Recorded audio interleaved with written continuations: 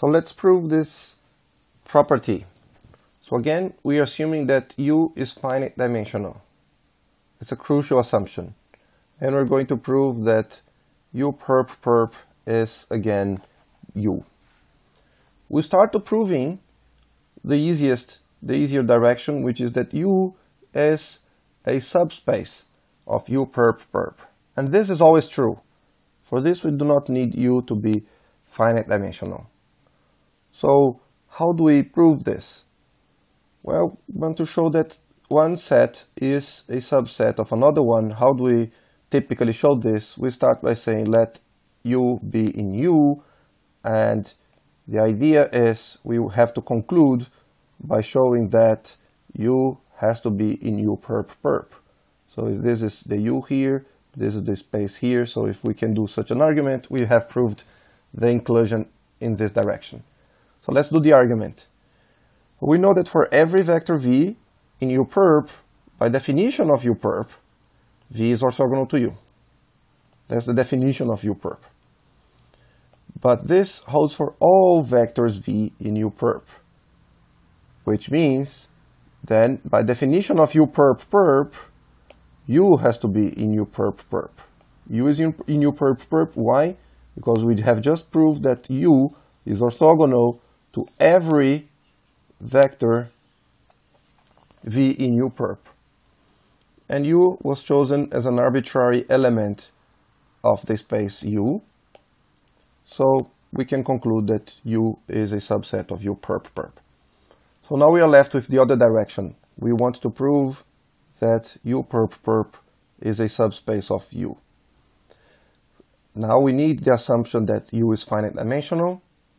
And how do we prove this? As usual, we start with some vector from the first set, and after some argument, we're going to show that this vector is in U.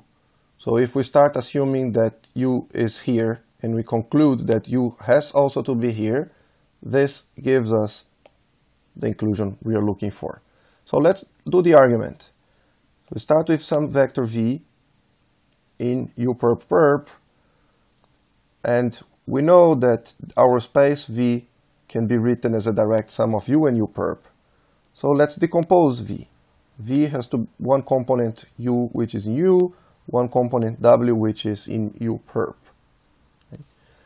Now, since U, we already know from the previous part that U is a subset of U perp, then we can subtract V and U perp is a subspace, so V minus U also is in U perp.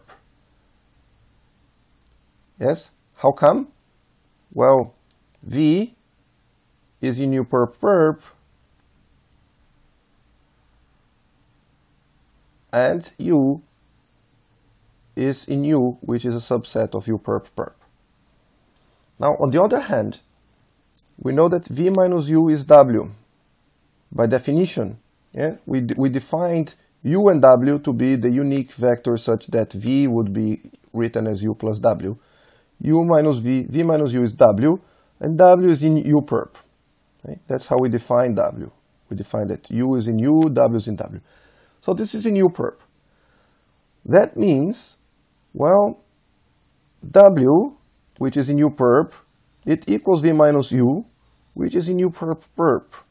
So W is orthogonal to itself, because W is in this space, but it's also in this same space perp. W is orthogonal to itself, which means W is 0. If W is 0, V equals U, but U is in U. And that's what we have to prove. We had to prove that V is in U. So since V was arbitrary, we can conclude that U perp is a subspace of U.